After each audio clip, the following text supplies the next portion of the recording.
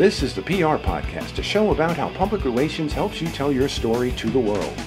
We talk with great PR practitioners who have the skills, creativity, and just plain savvy to get their clients noticed. Now here's your host, Jody Fisher.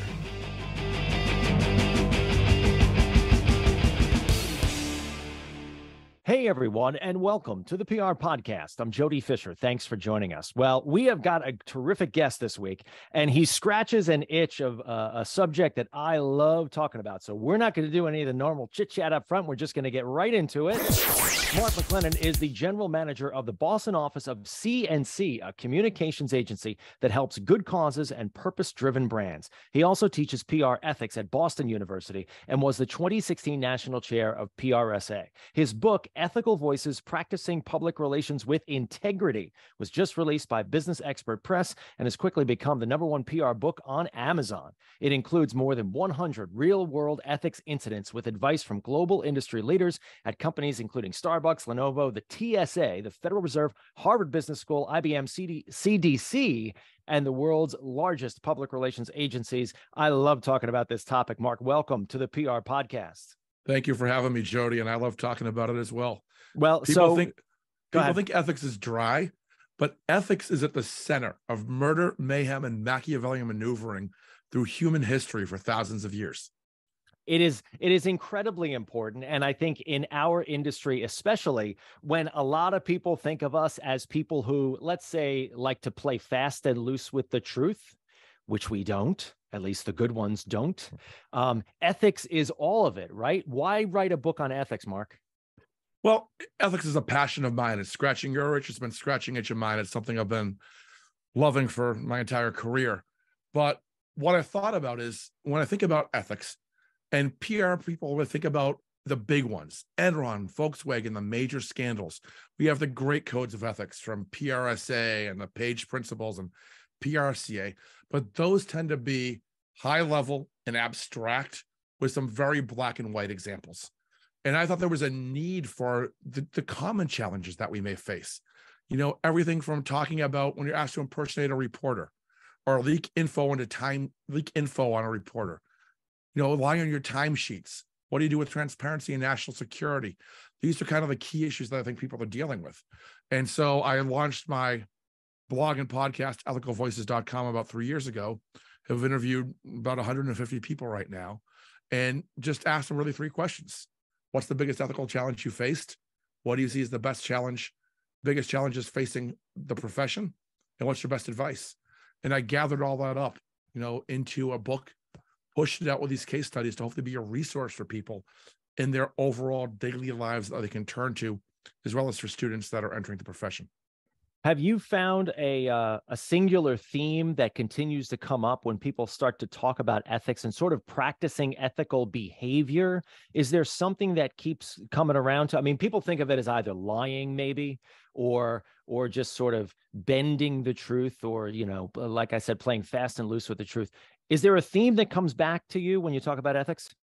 I think if you're looking at themes, the biggest one is when I talk to people, 80% of them say, well, you know, I didn't really have a big ethical issue, but wait a minute, I have this and this and this. You know, they always think about, I wasn't told to, you know, steal information. I wasn't told to lie on a earnings report, but it's the small things that come up. And that's what I've seen people have a lot of times. And I would say when it comes to the biggest overall issues are concerns about misinformation and disinformation and what's going on there, as well as people being asked, you know, what is the truth and when do we disclose? Yeah, it's interesting. I feel like ethics is one of those things that you need to be taught and taught well, and you need to live and work around people who have a high ethical standard. My ethical standard was defined by one of my terrific mentors, Howard Rubenstein, who never, ever, ever, ever, ever either planted misinformation, flat out lied, or even was just, you know, disingenuous or not forthcoming. That did not abdicate him from representing his clients with a full throat, right? You tell their story, but you tell their story honestly and ethically. And I feel like our profession, like I said, kind of people think that we don't ascribe to that. Do you find that as well? I think, unfortunately, it's the case. I mean, if you look at the shows, look at Flack, look at Wag the Dog, look at all the things that are sensationalistic elements of it all, and not what the average person does. So I think there's the common misperception there that can only be addressed by education and by people speaking up when they see it and say, no, this isn't what we do.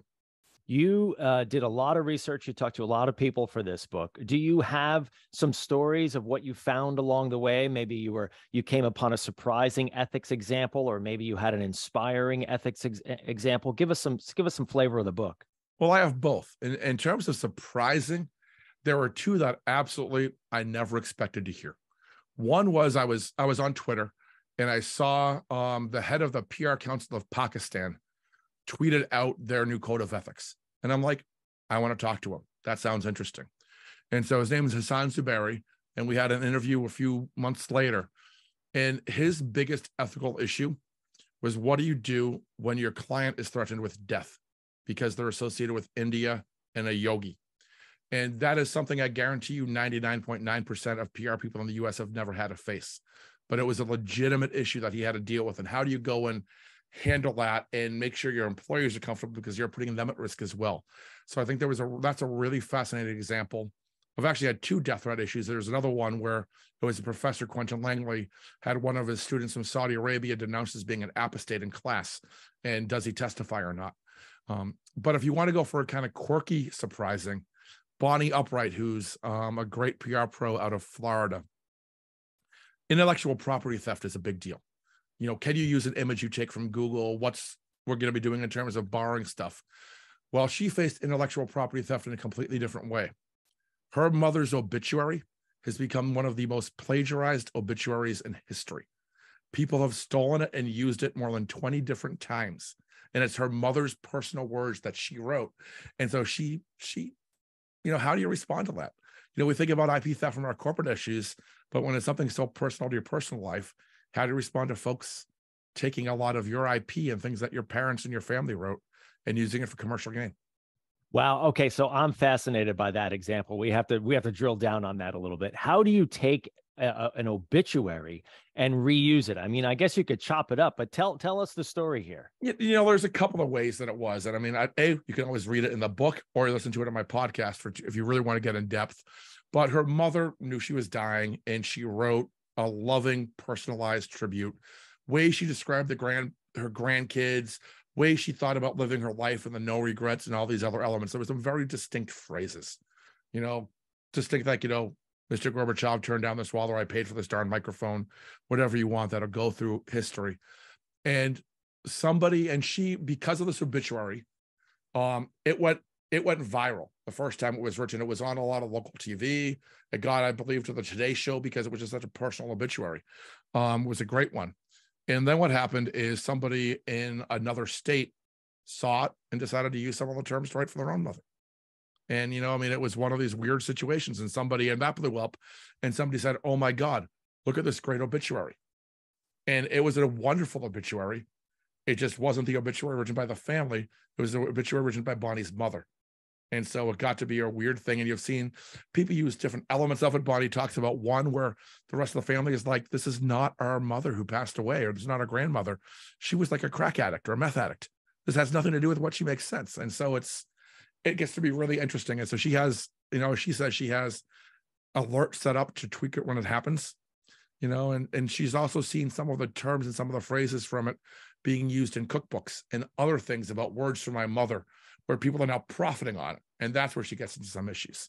So I was going to say that's a big line, right? It's one thing to use it in a free application. Let's just put it that way, right? Or you repost it on your social media. You shouldn't do it. Ethically, you shouldn't do it. But a big deal, maybe, okay, and can you make that person take it down? Who knows? But when you start to make money off of it, that becomes a whole different ball of wax. Yeah. And again, it's so personal. I mean, it's the obituary her mother wrote. That's what makes it there. And if you want to go to something else profound, I mean, I think those are kind of the quirky, interesting ones. The one that I think is the most inspiring and intriguing is, I'm not sure if you're familiar with Paula Padin at all. She is a former PR professional for the Veterans Administration, and she is, in my opinion, a paragon of the profession. She was one of the whistleblowers that exposed the corruption at the VA in Arizona, where they were playing with double entry bookkeeping, and they were not giving veterans the service they needed, and they were making it appear like they were doing better than they were. She's the one that really called it out. She is the one that faced repercussions from it. She was fired from her job for reasons that were legally correct, but artificially questionable. Basically, she is a disabled veteran and she can't see. And her husband helped her put a USB stick into a computer, which means that she had a non-VA employee have access to confidential data. There's a lot of things there where you really just work through how she went through it all, how she reconciled her duty to report it up the chain. And when that doesn't work, does she become a whistleblower and go out the chain? And it's really just a fascinating, amazing story and book that I think people should really look at as well. So interesting. Yeah, it really becomes so varied and so textured and so different. People think of ethics and they think of, well, do I take a paperclip from work or something like that? But when it gets to issues like that, where there are larger issues at stake, it sounds fascinating. The paperclip one is a big one too. And when I talk about that example in my class at BU, that's the one that gets the most discussion, because people are like, oh, it's only a couple paperclips, big deal. I'm like, okay, now you have 10,000 employees. How much is that? Or if you can take paperclips, do you take a box of pens? Do you take this? And they start realizing, where is the line that you draw there? And it gets to that's one of the ones that I have some of the best debate over in class, is that very simple question. Well, and I think that's probably the easiest way to view ethics, right? Is the paperclip, right? Yep. Or the pen. If you're okay with taking the paperclip, well, then you're okay with just about anything. Absolutely. To me, now your office might have a policy of, oh, you need a paperclip, take a paperclip. That's it, or the penny at the register, right? Take a penny, leave a penny kind of deal. Fine, great. If we're all on the same page, cool. But if it's easy enough to break the small rule, you're probably going to work your way up to breaking the bigger ones. Absolutely. And it gets to be tougher I didn't mean to interrupt. It also, if you do those small things, it gets to be tougher to stand up later on down the line. I was talking to Mark Catella, who's currently one of the comms people over at Harvard Business School. And he was talking about he was young in his career, and there was somebody who was engaging in inappropriate comment and making disparaging remarks about other people that were racist, sexist, whatever have. And he didn't say anything at the time. And it got to be a bigger deal. And he was like, well, I didn't say anything there, so this person thought he tacitly approved, when he absolutely didn't, was horrified. And so the question got to be, how did he then go raise the issue? Do you go raise the issue? Or once you've had it happen and been okay with it, are you then complicit in allowing it to happen further? And so I think that's another interesting discussion Mark and I had. Very interesting. Very interesting. What do you see, bringing it back to our industry, to the PR industry, what do you see, or what have you found to be some of the most significant ethics challenges that we as PR people face? I'd say there's really two of the most significant challenges. One is being quoted by, when I ask that question to people, about 80% of them answer misinformation. I personally believe we are entering the disinformation age. It is going to be easier to do disinformation and misinformation than ever. And I think people are being too short-sighted about it, because they're looking at it in terms of politics. And I've done a lot of financial services and anti-fraud work in my career. And I see this as the industrialization of fraud. Instead of working to influence a local election, imagine if you can use the technology to spread misinformation, to depress Google's stock price, short sell it, make $1 billion. I mean, that's the stuff where people can start doing it. If they can get the misinformation spread and be authentic, and then capitalize on it, you're going to see criminals really starting to act on this, which is something a lot of people don't think about, and how to prepare. Haven't we already seen that? I mean, instances on Twitter and elsewhere. It's going to be even easier. Right. And the thing that also scares me is, with the rise of deep fakes becoming easier than ever, and you're going to be seeing people that are activists putting CEOs in bad positions. And you're going to have people having your executives doing things they never did, saying things they never did. But as a society, what this really scares me about is we're going to trust video. The average person will trust what they see less than they have now. The reason George Floyd was so powerful was because we could see the horrific images. It was driven home to the people that the words didn't do it justice, but seeing it was there. But as people are going to start faking these images more and more and do things, is that image going to be as powerful, or are people going to be dismissing that as, oh, that's just a deep fake, when it's really something horrific that you need to act on? So I think that's a big issue. And then the other big issue is AI. And I think how we can be using AI ethically. I mean, ChatGPT is the big elephant in the room right now, and you're seeing it, and there's a lot of debate. I know some agency leads that are letting their junior staff use it to write first draft of press releases. And I think we need to be concerned not just about how it's going to impact our workforce, but what biases does it have, and how do we make sure that we're not bringing these unconscious, discriminatory, and unethical biases into the activities we're using AI for. What is the antidote in your mind to all of this misinformation, disinformation? People using technologies in ethically impermissible, as far as I'm concerned, ways. Well, if I had the true antidote, I'd be selling it for a couple $2 billion and being quite rich and happy. I think there's kind of three things to keep in mind when you're looking at it. One, in terms of combating misinformation, it's the fundamentals of PR. It's making sure you have your channels ready. It's making sure you've got your relationships. You're not building them in the crisis. You're building it beforehand. So if you're actually practicing ethical public relations, engaging your stakeholders, you're going to be able to make sure that you can address things when they happen. But beyond that, if you're looking at the higher level, I think there's two things we need to do. One, we need to make ethics part of the hiring process for companies.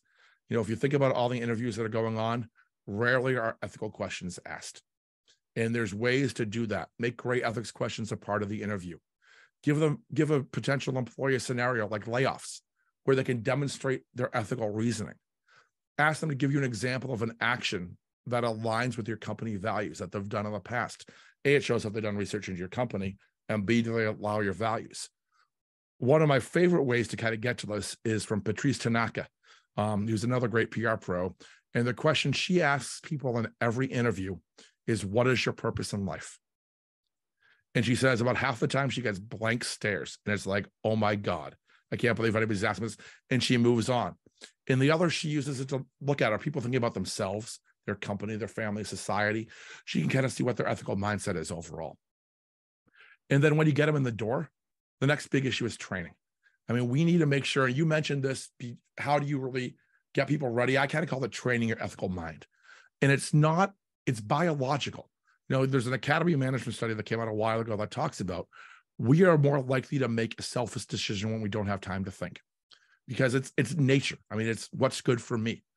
And so what companies do right now is they do ethics training once a year. That's like going to the gym once a year, taking your vitamins once a year. It's not going to really do that much.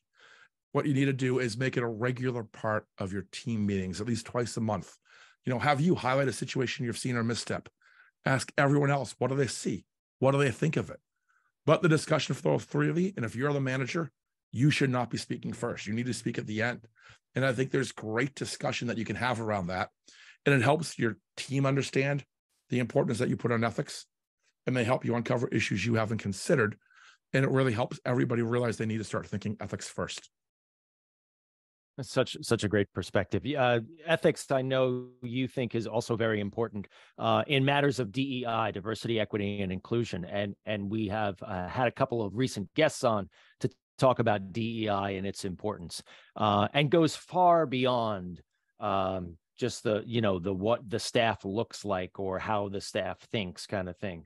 Talk to me a little bit about ethics and DEI and how they. I think when it comes to ethics and DEI, this is one of the greatest failures of public relations right now. Too many folks are talking the talk and they're not walking the walk. Think about it when, again, in response to George Floyd, Black Lives Matter, everybody started saying that. It took you this long to realize it.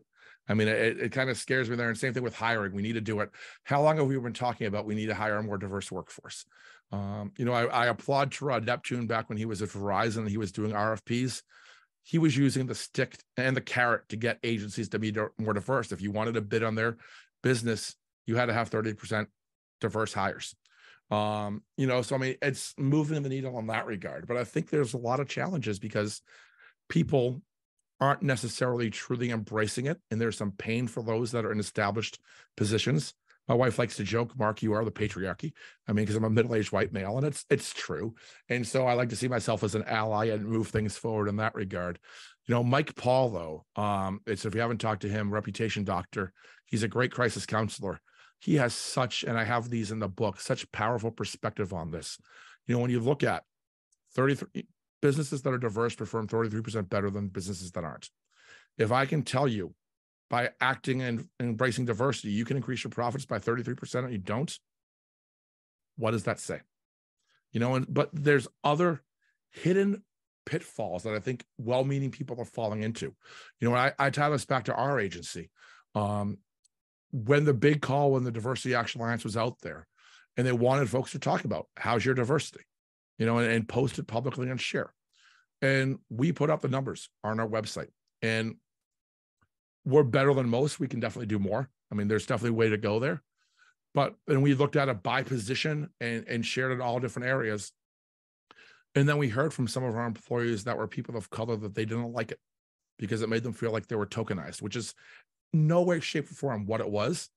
And so we had to let balance. Okay, do we keep it out there to show our commitment and help move the needle, or to respect our employees' wishes? And our employees come first. So even though I can get dinged now about, well, how come you're not sharing your diversity information publicly? Because the number of our employees that would feel tokenized if we did. And so I'll take the hit from that. And so those are some of the things you need to look at as well when you're moving things forward. And is that not an issue of ethics as well? And you it is making that decision? Yeah. Well, I mean, again, and then that gets into the whole, if you want to go into deontology or teleology or wherever, what's the benefit there? But what is the right and ethical thing to do there? And where do your duties lie? I mean, that's where the crux of all PR ethics issues, I think, come back to, is what duty is the most important? Is it to yourself, your employer, your client, society? And it's when they come into conflict, that's when you start to have the discussions and the challenges. Is there, just to wind up the discussion there, is there a spider sense that people can develop about ethics? I mean, is there a question that people can ask themselves, or maybe a litmus test that people can keep in the back of their mind when they need to make a decision as to whether or not it is an ethically proper decision to make? Have you found anything like that? I mean, I have. There's no one silver bullet. I mean, the simple one that I think probably is quoted more by anybody else is the New York Times test. Am I comfortable with my decisions appearing on the front page of the New York Times, the transcripts of our conversations? If I am, then it's okay. If I'm not, you may want to rethink yourself. I mean, that's pretty much the one basic element you can have. Helio Fred Garcia, who's another person in my interview, though, I think really kind of talked about the need to train it. And, he talks about there's going to come a point when you'll reach that ethical line, and you can't predict when it's going to be, but you will definitely face that line. And the question that we need to think about is, are you looking at it in the rearview mirror, or you're looking at it approaching through the windshield? And you want to make sure you're training your mind and looking and caring about ethics so you can see it in the windshield, so you can turn before you cross the line and have to do damage repair. Great analogy and a great visual to keep in mind when we're thinking about ethics. Mark, thank you so much for being on here today. My pleasure. We're going to segue now into the rapid fire question portion of our podcast. Mark, if you've heard us before, this is where we steal a page from inside the Actors Studio and ask our guests a series of rapid fire questions. These are pure fun. So with your indulgence, here we go. Rapid fire question number 1, Mark McLennan. What is your favorite news source? Drudge Report. Oh, I don't think we've had that one before. That's a good one. All right. Rapid fire question number 2. What is your favorite social media platform? LinkedIn. Any reason why LinkedIn? B2B, great thought leadership, great connections. It's helped me get more clients and jobs from a purely selfish element there. Yeah, it is it's a terrific platform. I think it doesn't get the respect that it's due, but those of us who know. And I think I was one of the first 60,000 people on LinkedIn. So I was like an early adopter. There you go. Nice. All right. Rapid fire question number 3, Mark. Coffee or alcohol? Diet Pepsi. Oh, dig it. All right. Rapid fire question number 4. What's your favorite on the run food? Dunkin's. All right, you got the Dunkin'. Nice. I'm from Massachusetts. It's got to be Dunkin' Donuts. Right, it's got to be Dunkin', right? What else is there in Massachusetts? Come on, you can't get anything else. Rapid fire question number 5, Mark. What do you want to be after you finish this career? Sitting on a beach somewhere, relaxing and having a good time with my family. We've Either got that or teaching full time. Oh, that sounds good too. We got a whole bunch of people who are going to be who have been on this show who are going to be on a beach. Sounds good though. Sounds good. Mark, this has been a great conversation. Please let people know how they can find you online. They can go to www.ethicalvoices.com, and they can always email me at McClennan@gmail.com. And remind us of the title of your book again, please. Ethical Voices, Practicing Public Relations with Integrity. And you can find it on Amazon. Sounds good, Mark. Thank you again. And thank you, everyone, for listening. Please remember to subscribe to the show. Connect with us on Facebook, Twitter, Instagram, and TikTok at The PR Podcast, and send us a question or a comment. Our intro is by Christopher Apple. You can find him and his fantastic photography on Instagram at Christopher_APPOLDT. Check him out there and hire him for all your photography needs. You can find me online at Jody Fisher on all the socials and on the web at jodyfisherpr.com. We'll see you next time on The PR Podcast.